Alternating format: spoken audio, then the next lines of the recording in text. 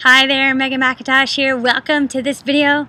In this video, I'm going to talk about what fish is good for you and what fish you should stay away from because of the high mercury content. Now, there's a new study that I read about in diabetes care that talks about people with high mercury exposure are 65% more likely to develop diabetes than people who have lower levels of heavy metals in their body. I read about this study in the Globe and Mail, an article by Leslie Beck, so I wanted to showcase these findings. Now, I don't eat any meat except for fish, so this is a big deal for me because I do eat fish. So the good fish that you want to continue in your diet, these are smart fish to eat, is black sea bass, clams, crab, and now Atlantic herring, and that's a good one because it's high in omega-3s, as well as Atlantic mackerel, which is also high in omega-3. Mussels are great fish, well, seafood.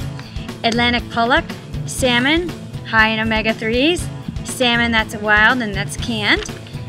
Sardines, scallops, sole and flounder.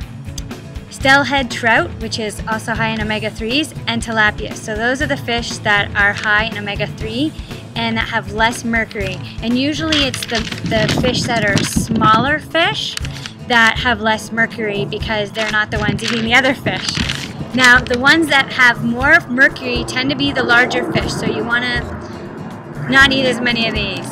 So, grouper, swordfish, shark, marlin, Chilean sea bass, some types of tuna, king mackerel, escolar, orange roughy, and tilefish. So those are the fish that tend to have more mercury than the other ones on the list.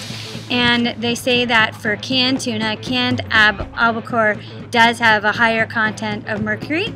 So you might want to try the smaller, the lighter tuna, the skipjack tuna.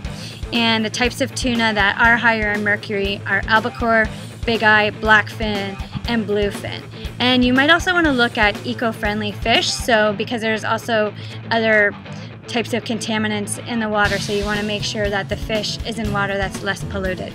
So I hope this video has been helpful if you eat a lot of fish. So fish is good for your heart and it helps because of the omega-3, but if you have too much fish with the high mercury and the fish that are the fish that are eating the smaller fish, then you're going to get the mercury in there. So just don't eat as much fish of those types.